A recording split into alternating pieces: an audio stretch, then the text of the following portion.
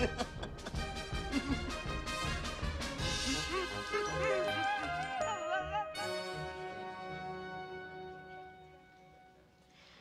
and welcome to the San Antonio Department of Parks and Recreation official Alamo tour. My name is Tina. Excuse me, Tina, but could we go straight to I'll the... tell you what, let's hold all questions until the end of the tour, okay? But... Thank you. This mission, the Alamo, from the Spanish word for cottonwood tree, was established in the year 1718.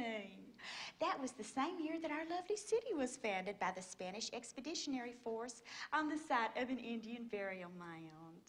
This is one of my personal favorite parts of the tour. Please say hello to our residents, Pedro and his wife, Inez. Inez is holding a clay pot that she seems very proud of. She has carefully detailed it with lots of paint and glaze. And Pedro is working on an adobe. Can you say that with me? Adobe. Adobe. We are now in the kitchen of the Alamo women. Here they are preparing many culinary delights of the Southwest. Do I hear someone's stomach growling? The mainstay of the Alamo diet is corn. Corn can be prepared many ways. It can be boiled, shucked, creamed, or in this case, dried. Corn can also be used to make tortillas. Do we have any Mexican Americans with us today? Well, buenos dias. Buenos dias. Yes, there are thousands and thousands of uses for corn, all of which I will tell you about right now.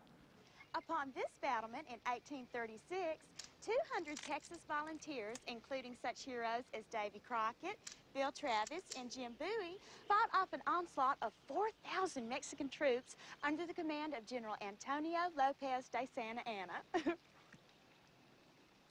At this time, I'd like to conclude our tour, and I mean it, y'all have been one of the greatest groups I have ever worked with, really. Okay, are there any questions? Yes. Where's the basement? Excuse me? Aren't we going to see the basement? There's no basement at the Alamo.